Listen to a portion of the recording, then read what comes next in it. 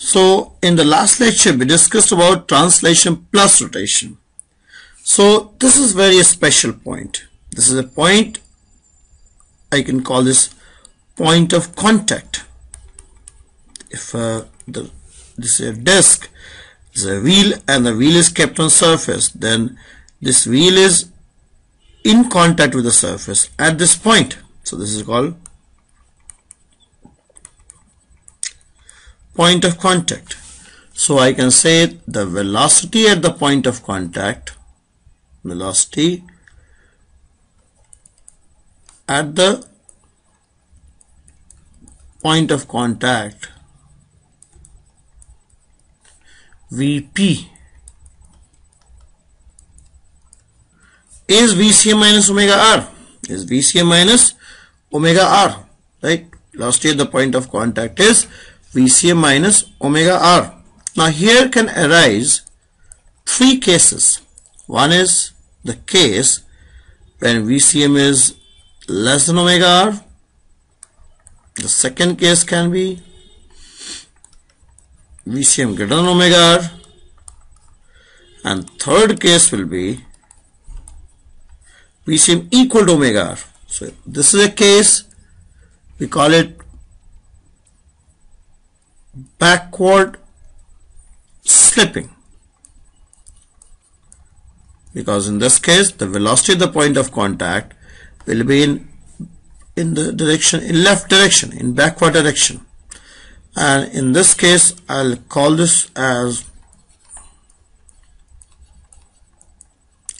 forward slipping, and this case can be called I can call it rolling.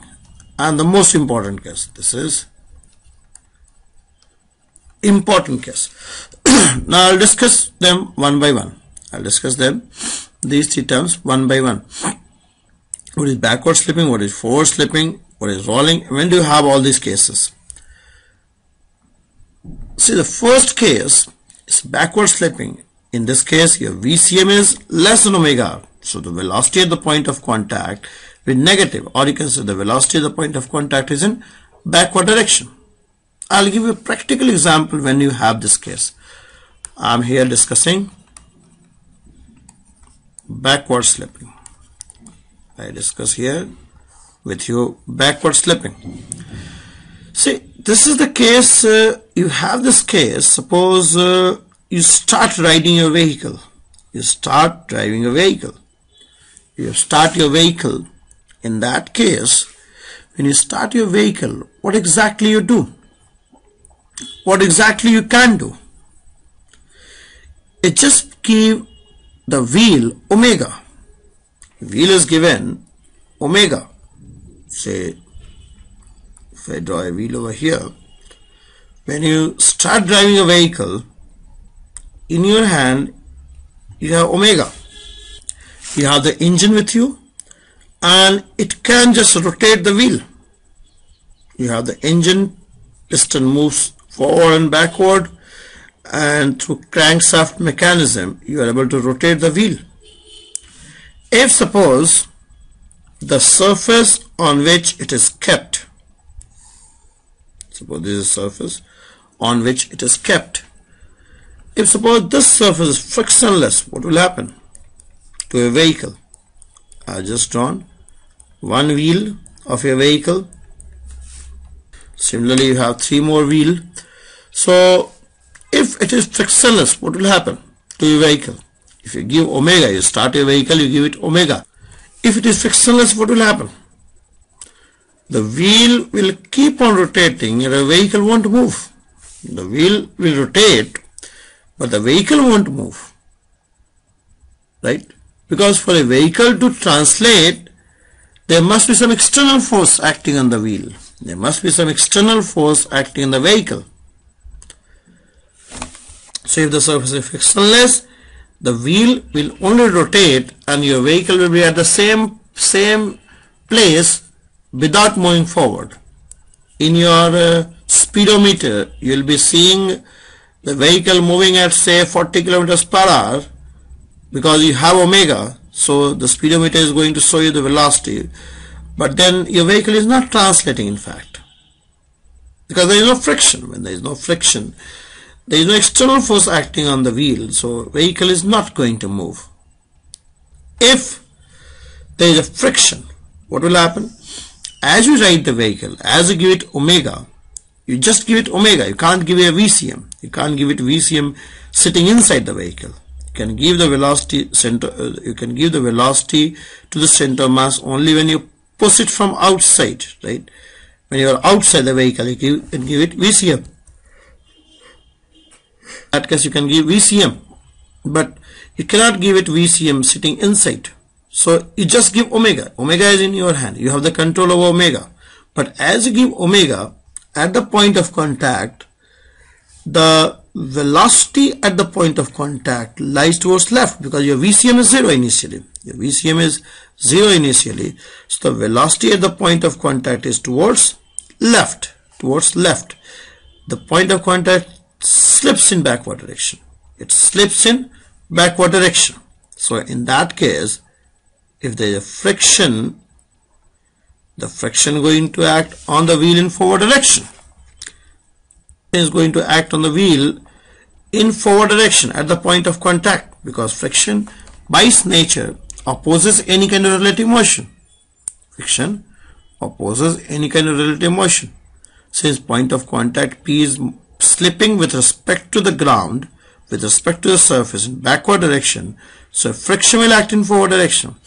Friction is going to act in forward direction, and this friction leads to VCM. This friction will lead to VCM. This will increase VCM. This will accelerate the wheel by this acceleration, F by M. And slowly what will happen? VC will increase, omega will fall a bit, because this is going to create a torque which will lead to decrease in omega. So omega will fall, VC will increase, and a time will come when friction is going to match VCM. It's going to increase VCM and make it equal to omega R. That's the objective, because when VCM is omega R, this point of contact is no longer slipping in that case. When VCM is less than omega R, this point of contact is slipping in backward direction. So friction acted, and this friction increasing VCM and making it equal to omega R. So the friction is playing a role of matching VCM with omega R. Now increase omega, friction will still match VCM with omega R. If you go on increasing omega, friction will continue to act and will continue to increase VCM and match VCM to omega R. Right? And in usual case, the time taken by friction in order to match VCM, in order to increase VCM to omega R, is not very large. It's very small, because the friction between the wheel and the road on which the vehicle moves is very high. See, the road is deliberately made very rough. The wheel, the tire of the wheel is also deliberately made very rough. You do not have smooth tires. When your tires become smooth, when your wheel becomes smooth, you just change the tire, right? Because we need a sufficient friction between wheel and the ground, wheel and the surface, so that the moment I increase omega, friction should increase VCM in no time. In no time is in very short span of time. As we increase omega, the friction should be so high that it should increase VCM to omega R value in a very short span of time, so that we do not have the feel of slipping. We just feel like as we are increasing omega, VCM is also increasing, and we have a feel that it's we who are providing VCM, it's we who are driving. We don't drive, we just rotate the wheel. The friction drives. Friction drives your vehicle. Friction takes your vehicle in forward direction. It's not we who take the wheel in forward direction or the vehicle in forward direction. We do not drive in forward direction because we are driving. We are not driving. It's friction which is driving. So in order to make the friction large, your wheel is made rough, the road is made very rough, so that we talk about a grip of the wheel on the road is very high. The friction is very high, because the moment you increase omega, friction acts and it increases VCM to omega R value. You go on increasing omega R, friction will go on increasing VCM, right? So in the whole process, the point of contact is slipping in for backward direction. So as you increase omega, then see, you have reached, your VCM has reached this omega R value, and then you are suddenly increasing omega R. In that case, for a moment, for a time period, this point of contact will be slipping in backward direction, and a friction will act, and this friction is going to raise this VCM and make it equal to omega R value, right? So that's the case of backward slipping. When you ride the vehicle, when you start the vehicle, when you accelerate your vehicle, for a time period, for a short span of time, your wheel undergoes a backward slipping.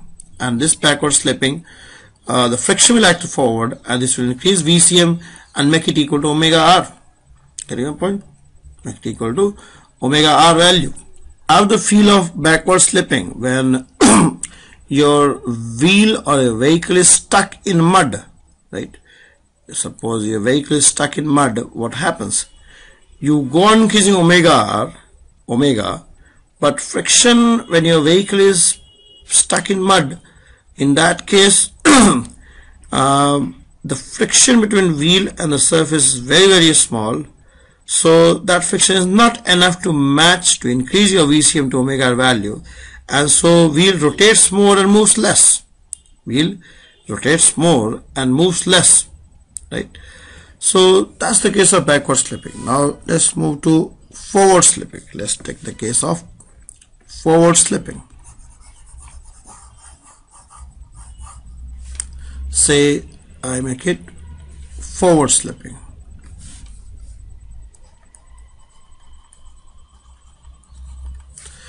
So when you start your vehicle, the wheel undergoes a backward slipping.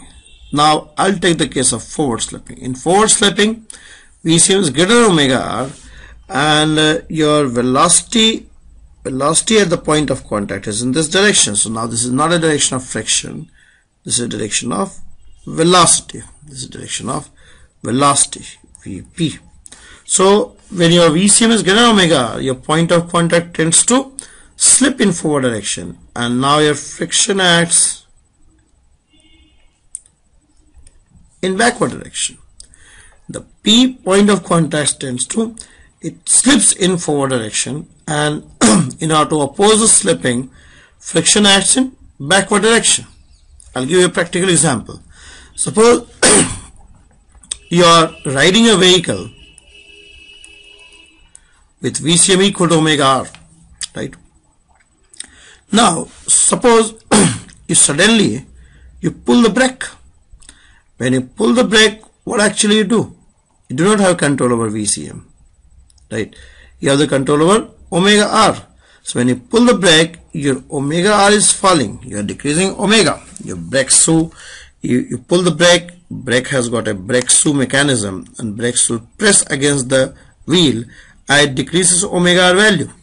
As omega R value decreases, then your VCM is greater than omega R. Omega R becomes less than VCM. So for a short span of time, for a time period, the point of contact slips in forward direction, because VCM is higher than omega R for that time period, because you have decreased omega R value. The omega R value decreases and VCM becomes higher than omega R. In that case, the point of contact slips in forward direction, and as it slips in forward direction, the friction force F acts in backward direction, and that creates a deacceleration in the vehicle, in the wheel, and deacceleration produces F by M. So what this friction is going to do? Friction is going to decrease this VCM and increase a bit this omega R and make them equal again. So as you decrease omega R, the friction force is making VCM also fall, and it will match your VCM with omega R. It will match the velocity of center of mass with omega R, because friction force is going to decrease VCM also. Friction force is going to decrease VCM also, and VCM will fall. It will fall and become equal to omega R again. If you pull the brake again, omega R still falls, and friction force will act in backward direction. I will decrease VCM and make it again equal to omega R. So this go on taking place. So as you pull the brake for a moment, the vehicle slips in forward direction, and as vehicle slips in forward direction, friction will act in backward direction, and this friction is going to match again VC with omega r. But during that time period, your vehicle is slipping in forward direction. You might have experienced this case in rainy season. In rainy season, usually in dry season, you don't have a feel of slipping. You don't have a feel of forward slipping. Why? Because the moment you decrease your omega, friction between wheel and the surface is so high that it takes very small time in decreasing VC and make it equal to omega. So you don't have a feel of it. You feel as if the moment you are decreasing, moment you are pulling the brake, your VC is also fallen. Because the time taken at friction in order to decrease VC and make it equal to omega is very, very small. You have the feel of it when you pull the brake suddenly. You pull the brake hard and suddenly. Suppose you are moving with very high velocity and you suddenly pull the brake very hard. In that case, what will happen is omega will fall to very small value. Omega will decrease at a very rapid rate, but VCM cannot decrease at that rapid rate, because VCM can decrease,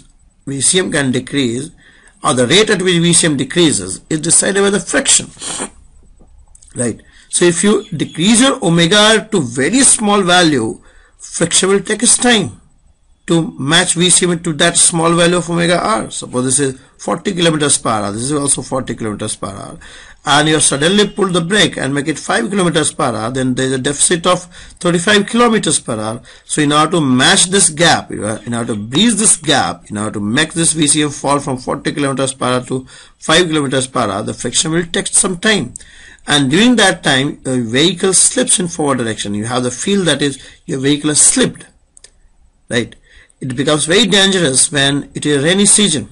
The road is wet. When the road is wet, the friction between a road and the wheel becomes small relatively compared to dry season. So in that case, if you pull the brake hard, then since friction is small, it will take sufficiently longer time in order to match VC with omega r. In that case, you have a good feeling of slipping. And sometimes it is dangerous also, because you have the habit, you have the experience, or you have more experience of running a vehicle in dry season, and you have an idea that the time taken by friction in order to match VC with omega r. But that time interval, the idea of that time interval which you have in dry season may be misleading in rainy season, because you have the same idea that, say, if I pull the brake, I can travel to that distance and my vehicle will stop. But usually, sometimes in rainy season, the friction is small and it takes longer time, so your vehicle moves to a longer distance, and in that case, you may meet an accident. Because you have the feeling that by the time I reach that distance, some distance in forward direction, my vehicle is going to stop, but it takes a longer time and your vehicle need to move more distance. In that case, you have a danger of meeting an accident. So usually it is advised in the rainy season to drive at a slower pace, at a slower velocity, so that if it is required, you are able to decrease this VCM, because it will take a longer time for VCM to decrease in rainy season because the friction is fallen. So even if you pull the brake hard, your VCM is not going to decrease in the short span of time. You can decrease omega, you can make it omega 0 in no time, but you cannot make VCM 0 in no time. Right? So because friction has its own pace, in dry season it's not a problem, but in rainy season it may be a problem. Friction may take a longer time, or even in dry season, if you pull the brake hard, your vehicle slips. You have this feeling, it makes some sound over here, the vehicle will slip. It's called skidding. So that's the case of forward slipping. And now I'll discuss the most important case, that is rolling. Let's see this case, rolling. Now we are going to see the most important case, that is rolling. In case of rolling, your VCM is equal to omega r, and that's the most natural case. VCM is equal to omega r, and when VCM is equal to omega r, what do you have? What is the velocity at the point of contact?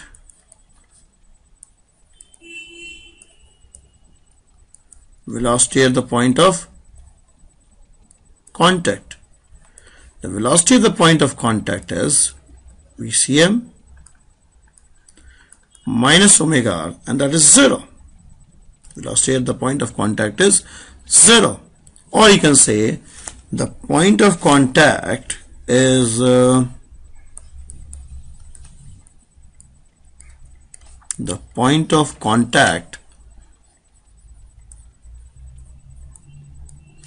of contact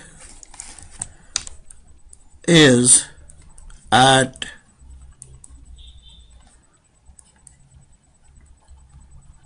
instantaneous rest. The point of contact lies at instantaneous rest. What does it mean? What does this line mean? In case of rolling, the point of contact is at instantaneous rest. What's the meaning of this line? Let's try to understand what does this line mean. The point of contact is at instantaneous rest. See, it means, see, every point on the wheel on some day will become point of contact. A time will come, a day will come when every point on the point of contact, every point on the periphery of the wheel is going to become a point of contact, right? Is going to become a point of contact. They are destined to become a point of contact. Every point has in destiny to become a point of contact, and they become point of contact for just one instant. They become point of contact for just one instant, and when they become point of contact, the velocity at that point reduces to 0. So the velocity at this point is highest, VCM plus omega r, which in this case will be twice of VCM, because VCM and omega r are equal. So as this point moves, as the wheel moves, this point comes over here, the velocity keep on falling and go on decreasing, and decreases to 0 when this point P comes over here, and then again start increasing, goes to maximum at this point. So every point on some time will become a point of contact, and the moment it becomes a point of contact, the velocity at that point of contact is going to be 0, right? Because so at that point, when any point on the wheel becomes point of contact, it is at rest. So you can see in this case that you have corresponding, I can draw a corresponding point on the road also, P1 dash, P2 dash, P3 dash, P4 dash, P5 dash. So as the wheel moves, P1, when P1 will become point of contact, it will come in contact with P1 dash, P2 will come in contact with P2 dash, P3 will come in contact with P3 dash, P4 will come in contact with P4 dash, and P5 will come in contact with P5 dash. So the moment they come in contact, there is no slipping at this point. There is no slipping at this point. Here, slipping is not occurring at this point. The point of contact, whosoever become a point of contact, it is at rest. Whatever point becomes a point of contact, it is at rest for that instant. That's why I call it instantaneous rest. That's why I'm calling it instantaneous rest. Whichever point becomes a point of contact, that comes to rest for that particular instant. That's why we are calling it instantaneous rest. Instantaneous rest. That's why we are calling it instantaneous rest. The point of contact is at instantaneous rest. I'll give you example.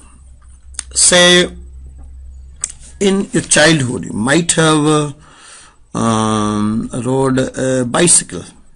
You might have rode a bicycle.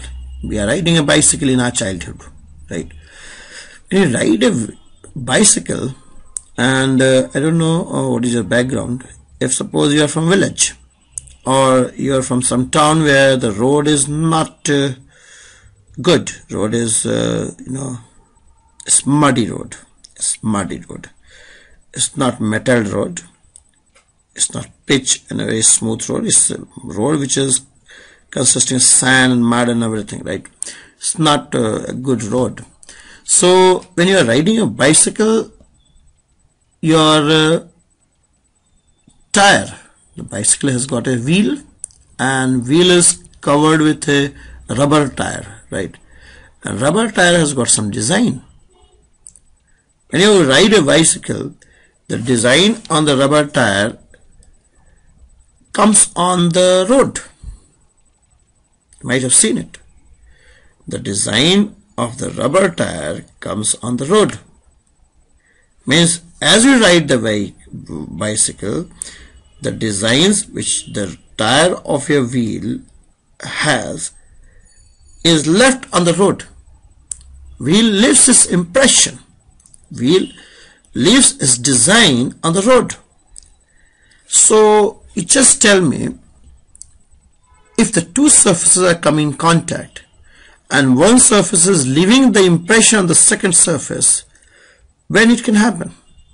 Can it happen when the two surfaces are in motion? Or it can happen only when the two surfaces are at rest with respect to each other. You might have used a stamp. When you make a stamp, suppose this is your stamp, you put the stamp vertically downward, right? When you put a stamp on any paper, you put the stamp vertically down. So when you put the stamp, when you press the stamp, do you have any relative motion between the paper and the stamp? No. Do you put the stamp like this? Do you put the stamp something like you move the stamp on the paper? No. If you want the impression of the stamp to be on the paper, when they are in contact, they have to be at rest. They have to be at rest. So in the same way, when the wheel is leaving an impression, suppose we have something like a pointed kind of thing, it will leave a depression over here. If you have some pointed edges over here, it will leave a depression over here. So it's leaving the impression. It can leave the impression only when it is at rest with respect to the surface. Anything can leave the impression on any other surface. Only when they come in contact, they must be at rest, right? If you slap someone, your four fingers are on the cheek. It is not. So it will be, you will leave the impression of your fingers on the cheek only when your hand, your palm and the cheek, they are at rest with respect to each other when they come in contact, right? When they come in contact, if you slip the fingers on the cheek, it won't be leaving the impression on anybody's cheek. Don't do that. Okay, so it must be at rest with respect to the surface. That's what we are understanding. When the two surfaces are coming in contact, one surface can leave any impression of the second surface only when they come in contact, they must be at rest. So it means when you're riding a wheel, when you're riding a bicycle, if it is leaving the impression, it can happen only when the point of contact and the surface on which you are riding must be in contact and it must be at rest with respect to each other. So that's an example of rolling. And if sometimes your bicycle slips in rainy season or something like that, when it slips, you can find that it won't be leaving its design for the distance over which it slips. If the vehicle slips over some distance, then it won't leave the impression. The impression won't be left on the road.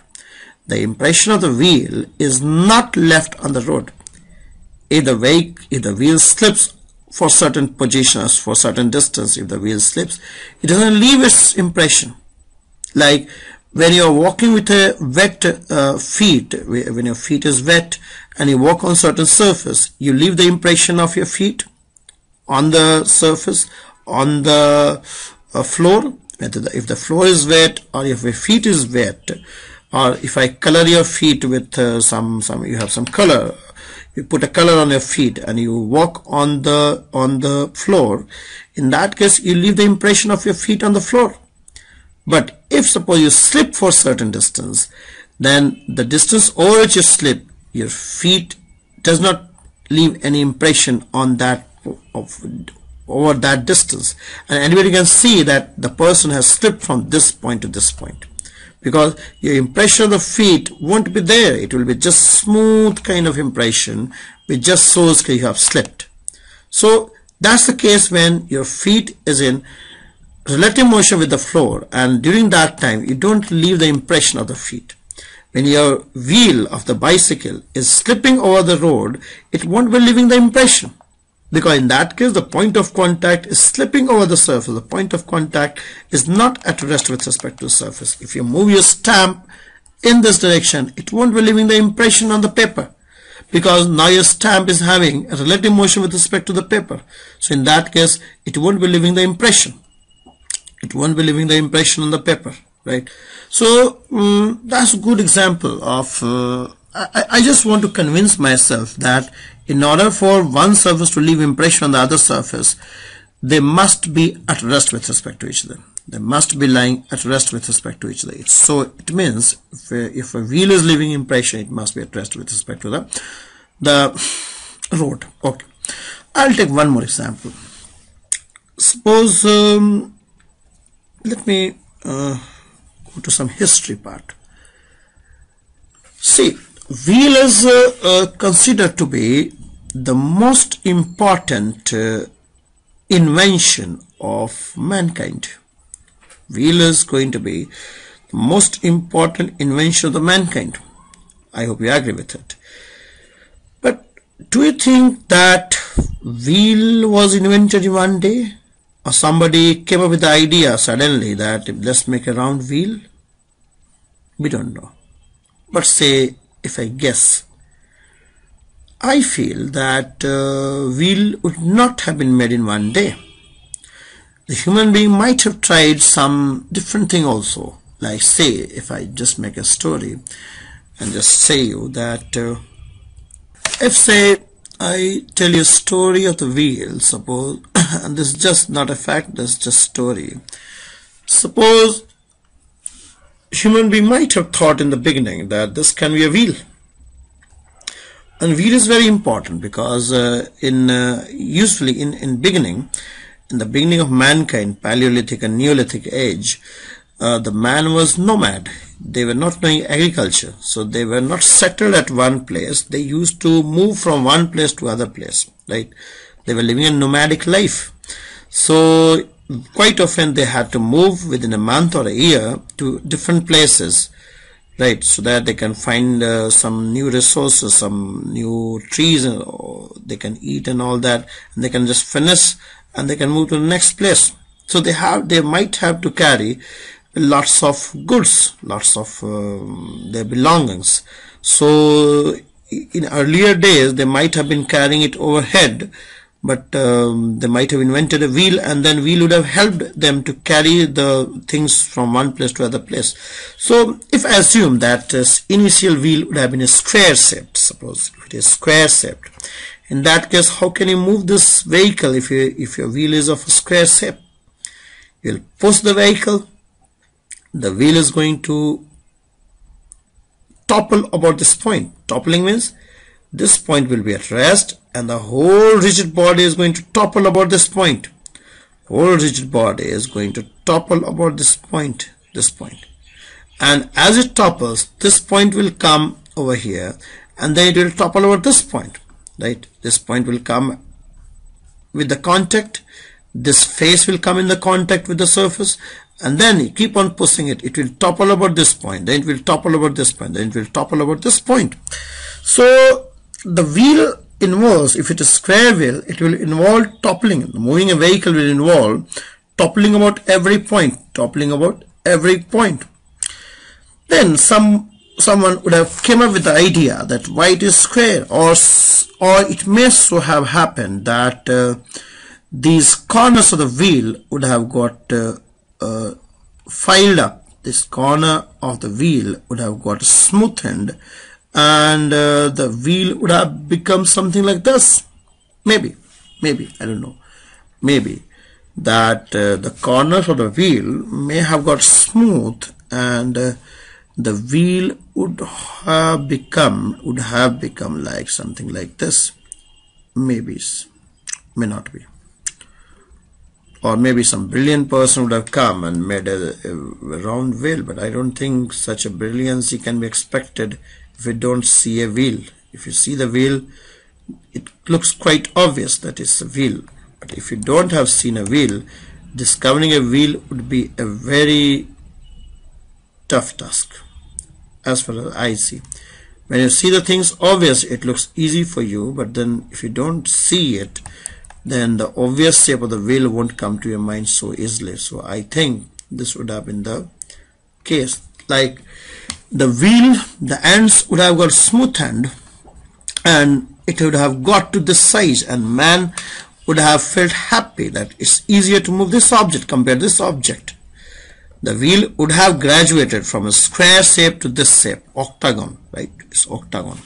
So I think it's easier to move compared to this wheel. Now the mankind would have been more happy that, oh well, it has got filed up, so we have got to a better shape because it's easier to move. Now it's toppling about this point. It's toppling about this point. This point will come, this face will come to the ground, and then we will topple about this point, and this face will come on the surface, and then you will topple about this point. So it go on toppling about every vertex. Now you have 8 vertices. So when you make 2 pi, one full rotation, you have toppled 8 times, right? The size of wheel has not increased because obviously the wood is wood is of same size.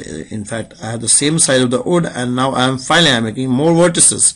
So I have increased number of vertices, and the wheel, this is a better wheel compared to the square wheel, and it is toppling about every of its vertex. Now, since by increasing the number of vertex, we are finding that the wheel has become better. It's easier to topple this object compared to this object. You can just have a real life experience with it. So we have got a good idea. The idea is, if you increase number of vertices, then wheel becomes better. So why not to increase number of vertices to more value, to more number of say I can have a wheel of something like this. I can increase number of vertices still more.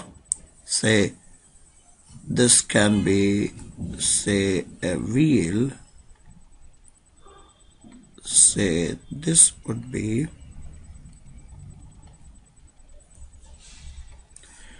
I don't know how much better I can draw it.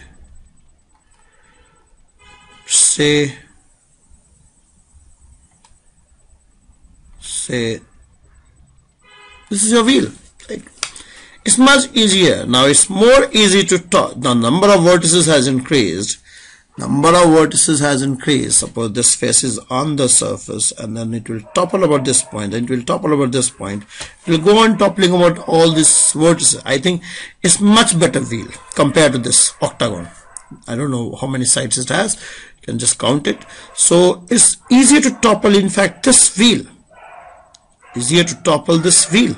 So we are coming to a wonderful idea that if number of vertices increases, then the wheel becomes better. The wheel becomes better compared to the old one. So a person with a mathematical bent of mind might have said, why not to increase number of vertices to infinity? Why not to increase number of vertices to be infinity? See, in every case you are saying that the whole rigid body is toppling about this point. This point is at rest, and the whole rigid body topples about this point. So if suppose I increase the number of vertices to infinity, if I increase the number of vertices to infinity, what do I get? If I increase the number of vertices, what do I get? Without increasing the size of wheel, I'll get, what do I get? I get a round shaped wheel, a disc kind of wheel, a wheel of circular kind, right? So if I increase number of vertices, If I increase the number of vertices, I get this shape. If I increase the number of vertices to infinity, I come to this shape. Okay, so that's the field we are looking for, and this is the point of contact, and I can say this is also the vertices. This is infinite number of vertices. Every point on the wheel can be seen as the vertex of a polygon having infinitely many sides. So every point can be seen something like a vertex, and the whole wheel can be seen as toppling about this point. The wheel can be seen as toppling about the point of contact, and the point of contact changes, the wheel topples about that point of contact, again point of contact changes, and wheel keeps on toppling about the point of contact, and that's called rolling. So rolling can be understood as toppling about point of contact. I can understand rolling as toppling about point of contact. I hope this example is clear to you. I can see this wheel as limiting case of the polygon where the number of vertices goes to infinity, and since the wheel has been toppling about every vertex, I can see the point of contact as one of the vertex, and the whole wheel is toppling about that point. So that is the case of rolling. Now it's time to go for examples.